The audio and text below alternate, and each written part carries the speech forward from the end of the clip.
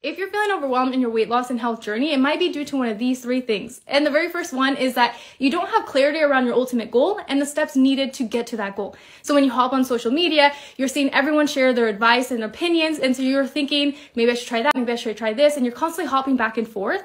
That can add overwhelm. Instead, I recommend you go all in on one thing and go all in long enough to actually benefit from that program. So pick one thing.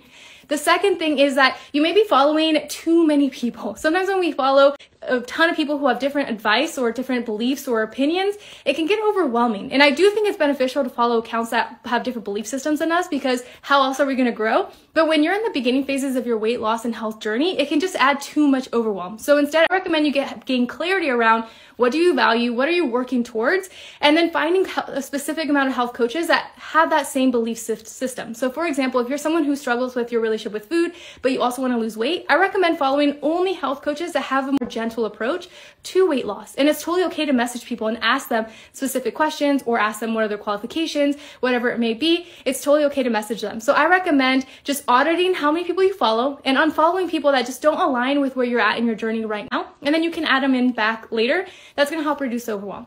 And then the third thing is our timeline. Sometimes we don't realize how much it will take to actually achieve our goal. And so when we set a goal and we say, I want to achieve it in 3 months, 6 months, and we realize, oh, there's so many different layers that we actually have to work through, it can feel overwhelming, and we can feel that pressure of, oh shoot, I'm 4 months in and I'm not even close to my goal.